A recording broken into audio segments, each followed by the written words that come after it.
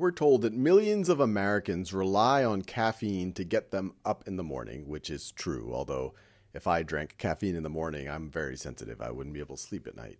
Here's nutritional data on some popular drinks at Ben's Beans Coffee Shop. All right, so here we have the different names of the drinks, and then here we have the type of the drink, and it looks like they're either hot or cold. Here we have the calories for each of those drinks. Here we have the sugar content in grams for each of those drinks. And here we have the caffeine in milligrams for each of those drinks.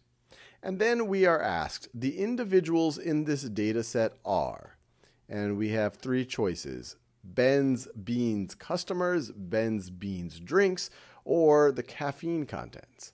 Now, we have to be careful. When someone says the individuals in a data set, they don't necessarily mean that they have to be people. They could be things.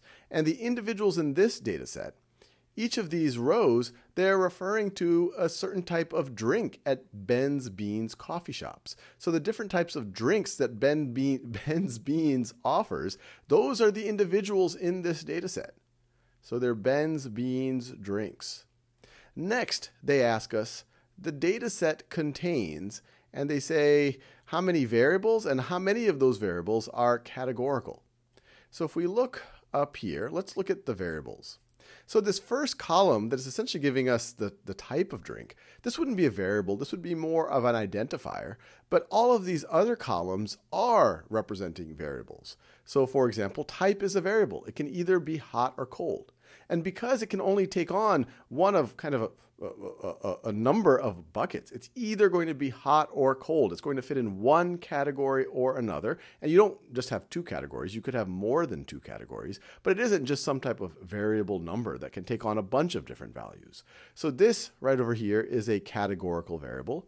Calories is not a categorical variable. You could have something with 4.1 calories. You could have something with 178. Things aren't fitting into nice buckets. Same thing for sugars and for the caffeine. That these are quantitative variables that don't just fit into a category.